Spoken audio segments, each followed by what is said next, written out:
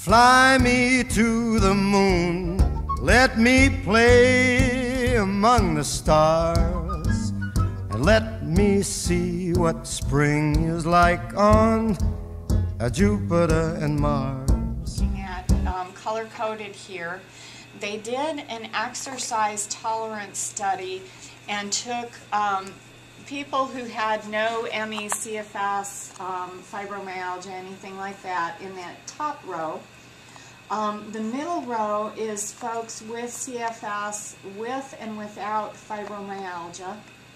And then the bottom was patients with multiple sclerosis. And they just wanted to see, with all of these sensory, adrenergic, and immune expression, what was actually happening on a cellular level inside those cells. And if you look at the folks who have no predisposing illness, you know, there's not a lot going on. My pointer is going out here. I don't know what it's doing. It won't show. Okay. But on the top, you know, they drew blood at 30 minutes, 8 hours, 24, and then 48 hours out. It doesn't, you don't even have to know what they're doing to look at that middle line with the CFS fibromyalgia folks to say, whoa, you know, look at the inflammation, look at what's happening with things like heart rate, look at the sensory includes things like heat response and things like that. So, you know, everything is out of whack when you look at them 24 hours, 48 hours after activity. So then you start to understand that post-exertional malaise that kicks in, because look what's happening on the cellular level. Also, we touched a little bit on brain abnormalities. There's a lot going on in the brain that is helping us start to explain what we see symptomatically. The high lactate in the brain. They've actually documented a decreased amount of gray and white matter in the brain. Complement proteins in spinal fluid that help them distinguish ME/CFS from other conditions. Low function to multitasking challenge in neurocognitive tests. My daughter never had tests, but she would have bombed them all. I mean, she really just got to the point where she could not function. She still struggles. She will tell me on days, she'll ask me why she's broken.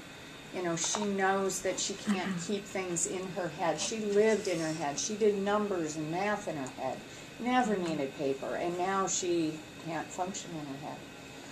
Just really trashes everything. Hypoperfusion, they've done scans, and even just looking at blood flow, there are now some doctors who actually feel that they can diagnose ME/CFS by looking at, you know, brain perfusion and what's happening there. They can distinguish on EEG ME/CFS from depression. Which is a huge thing, because my daughter had a pediatrician look her straight in the eye and tell her it was all in her head, and then turned to me and said, well, your son turned out all right. You know, that was after 2 years of tests and no answers. So, you know, to me, it's huge to have things like EEGs where we can distinguish, because it's just too easy to say it's all in your head because we don't know. And unfortunately, I mean, I was shocked. I've been a nurse for 20-some years, and I had never heard that out of a doctor's mouth. Okay, no, let's leave now. Yeah. You know, and even things like dorsal root ganglionitis. So again, lots of inflammation. Whoops, lots of inflammation. Lots of things going on in the brain. And again, it explains what we see symptomatically. I'm here with a registered nurse, Doreen Williams, from Mercy Health in Grand Rapids. And Doreen, I want to ask you, why did you think it was important for your department, your pre- and post-op department, to have a in-service about fibromyalgia and ME? We see an awful lot of patients that come in with a diagnosis of those syndromes or diagnoses. And a lot of them are stereotyped as, you know, is it all in their head? So it was just good to have knowledge on their scientific research that's behind their symptoms and such. So we've learned a lot today on the myths or our misconceptions of the diseases. We had some doctors here and then nurses in the pre and post-op. Do you think that this will help them change their practice? Oh, definitely. You know, just the simple vital signs that we can keep an eye on.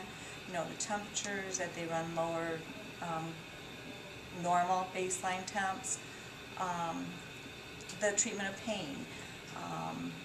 You know, just to be empathetic and don't stereotype them when you first go in and see the patients, because they come in with long lists of medicines and allergies and such. This is a real devastating disease for these patients, and we need to treat it as that. And understand the biological abnormalities that are happening in the body instead of just thinking that it's something they're making up. Exactly. Yes. No, the nurses and healthcare providers that have been here to the in-service today have been very enlightened and very glad that they came. Okay. Well, we want to thank you for inviting us.